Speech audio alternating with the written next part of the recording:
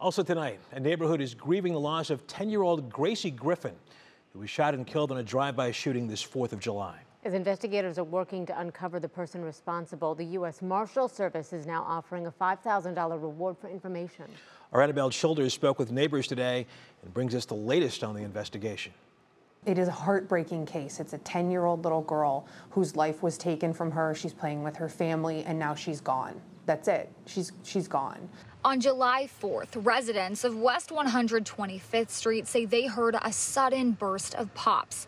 Though the day was meant for fireworks, they couldn't explain the sounds away. They were hearing shots. Cleveland police say the incident happened at around 7:10 Thursday night.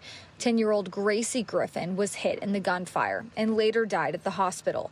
A day of celebration instantly turning into a nightmare. People who commit these crimes do not need to be in the public. They need to be in jail. And that's what we're trying to work with Cleveland on and try to help with that. Ann Murphy is the assistant chief of the Northern District of Ohio U.S. Marshals Service. As they work with Cleveland homicide detectives to investigate, they're offering a $5,000 reward for information leading to an arrest. You know, this is us saying we need help. Please help us. Please bring information forward so that we can find these people involved. Meanwhile, neighbors are still shaken. Across the street from the house where Gracie was shot, one resident's window was hit with a bullet. While he and others didn't feel comfortable going on camera, they say they're feeling heavy, knowing that 10-year-old Gracie will never play on their street again. Gracie Griffin can't be brought back, but the U.S. Marshals are hoping they can bring her family justice. We want to find who is responsible for this and get them off the street. That's all there is to it.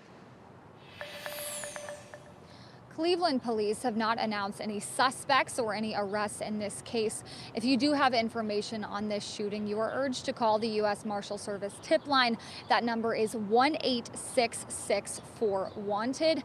And Christy, they say you can make that call anonymously. Any information, any detail, no matter how small, could lead to an arrest. All right, Annabelle, we appreciate the update. Thank you.